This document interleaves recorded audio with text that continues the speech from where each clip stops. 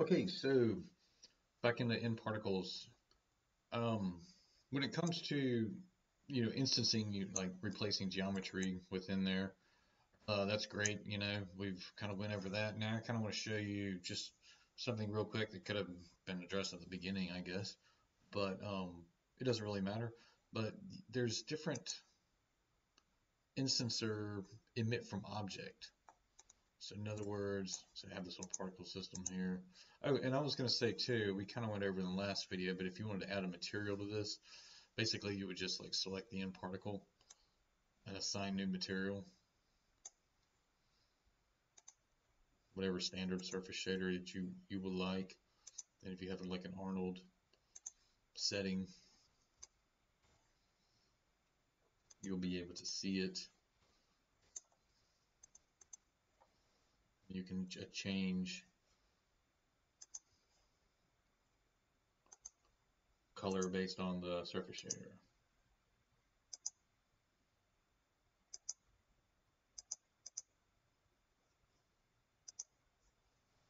Voila. Cool. All right, well, let me get rid of this.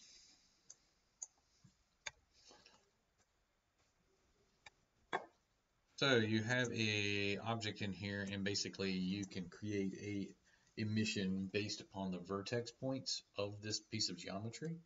So in other words, every single vertex piece, there will be particles emitting from this piece right here. So if I were to kind of like squeeze this down here,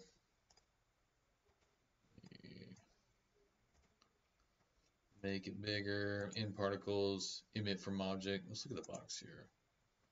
Create new solver. It's basically the same attributes. You can create a directional and an omni, however you want them to spray out of there. We're just going to go create an omni. Everything's created within the actual sphere. Crank this up a little bit more.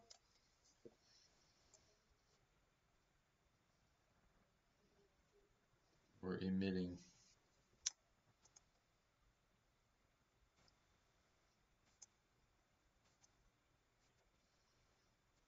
Let's crank.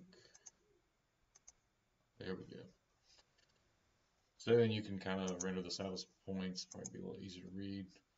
So that's weird. Looks like some shower head or something like that. So basically, if you got like a pipe or something like that, and you want the particles to come from a pipe, from a face of a pipe, because you can emit from faces.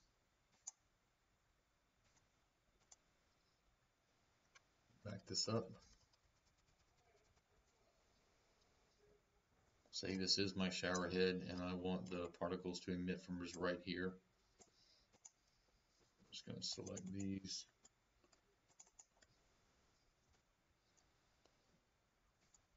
Create emitter.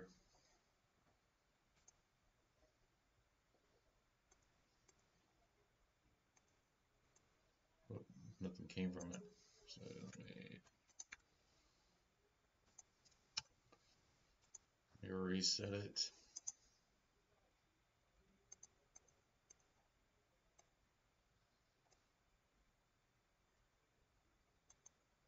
Sometimes it may take a little bit to reset.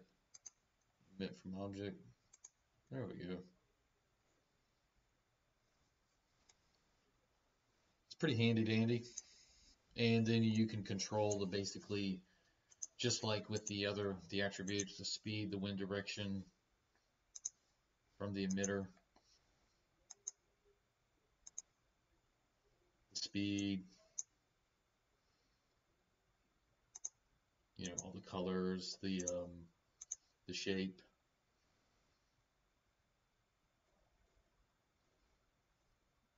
Lifespan, particle size, collisions, if you were going to collide with a shower floor or something like that, obviously it worked with wood the same way.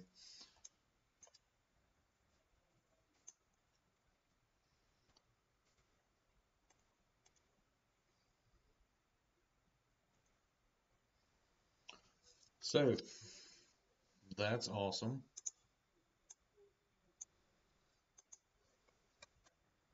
So let me show you this right here, converting this fluids, this nParticles to polygons. It's a way to get some really cool dripping like fluid flowing, and then you can shade it whatever kind of color shader, but you're actually working with polygons mesh, which can sometimes be a little easier. So I'm going to create a new emitter, pull it up here. I'm going to go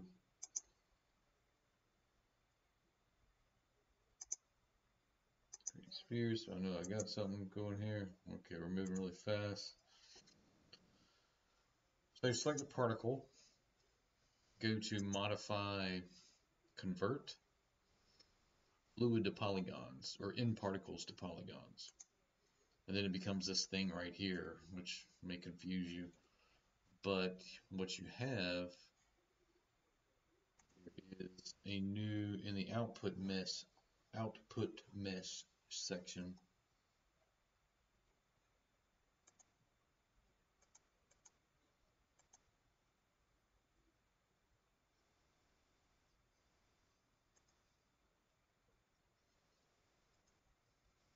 Right here in the particle shape.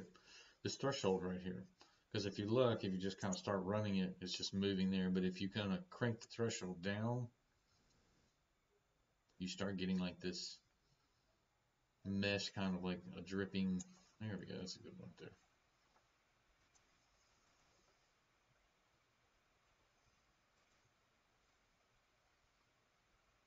Crank it up just a tad. 002. Try 5. There we go. And if you notice, it's all triangles, so it's kind of like if you can go and adjust the, let me get back to it, this radius scale here, let's kind of adjust it some too. You can change it to quad mesh, which will change the makeup of it. It usually kind of squares it out, which means you'll usually kind of have to, it's more pixelated, I guess, or this particular one.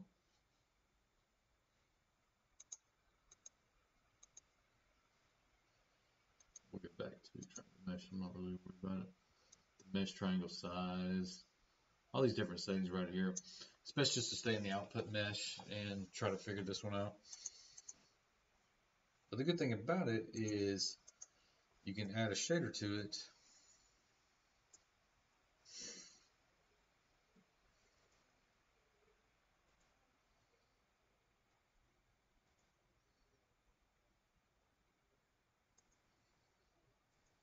Normal render doesn't look that bad.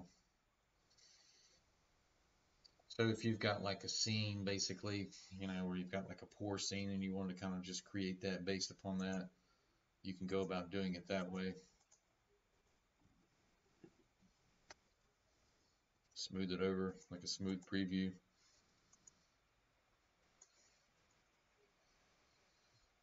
Sorry, my Arnold keeps popping up in my other window. It's really nice. If you wanted to save this model mesh right here, just edit delete history by type.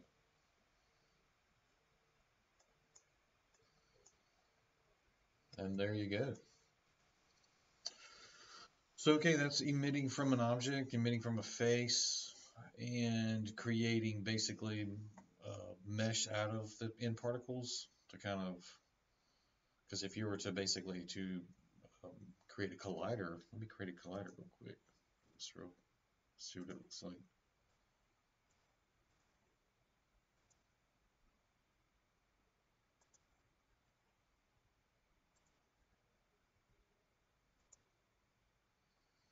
Kind of pouring in there. It's pretty awesome.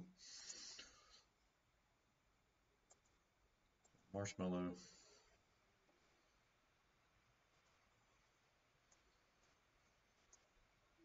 You could emit this basically like from a pipe, kind of shoot it in a certain direction from just based on your emitter. The direction. Give it some less weight, more weight, whatever you want to. So, okay, so have fun with that, and we will continue in the next tutorial.